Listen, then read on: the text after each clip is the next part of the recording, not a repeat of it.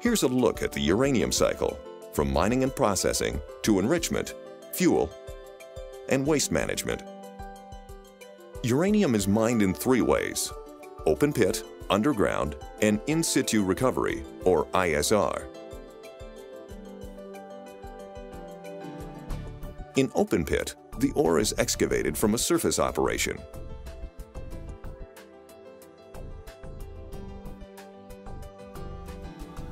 Underground mining can take place shallow or deep within the earth, where the ore is brought to the surface.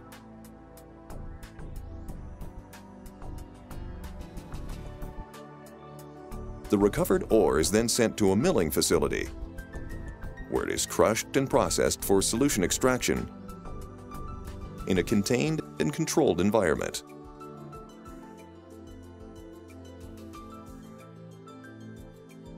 With in situ recovery, or ISR, in North America, water and a solution similar to carbonated water are injected into the ground to dissolve the uranium, which is highly soluble.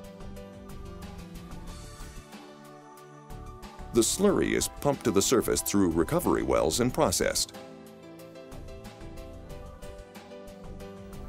When performed correctly, ISR has low environmental impact and is the preferred method of uranium mining.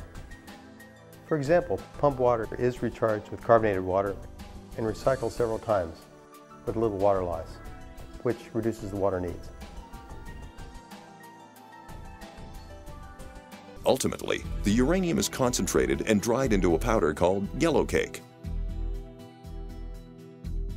The yellow cake is shipped to a conversion plant to become uranium hexafluoride gas, enriched to fuel-grade material,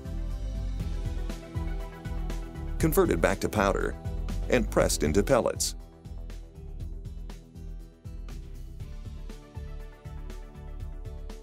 The pellets are inserted into rods assembled in fuel bundles. Several hundred bundles make up a reactor's core. In the core, fission occurs and creates heat, which boils water and produces steam. The steam drives a turbine that in turn powers a generator, supplying grids and cities and towns with electricity.